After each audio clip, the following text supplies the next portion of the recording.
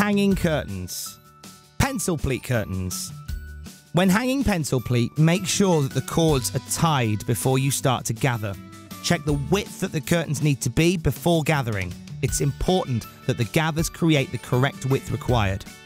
To gather the tape into pencil pleats, pull the strings evenly to create even pleats. Once the desired gathering is achieved, tie the cords and tuck the extra length of the cords into the top of the curtains behind the heading tape. Do not cut the ends of the cord, as you may need to slacken the gathers in future. Inserting the hooks.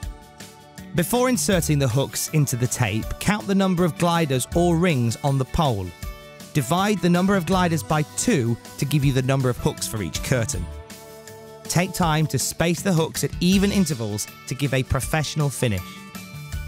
When hanging curtains on a track, insert the hooks into the bottom pocket or middle pocket so that the curtains will hide the track. When hanging curtains on a pole, insert the hook into the top pocket so curtains will hang underneath the pole. Hanging eyelet curtains. Eyelet curtains are easy to hang.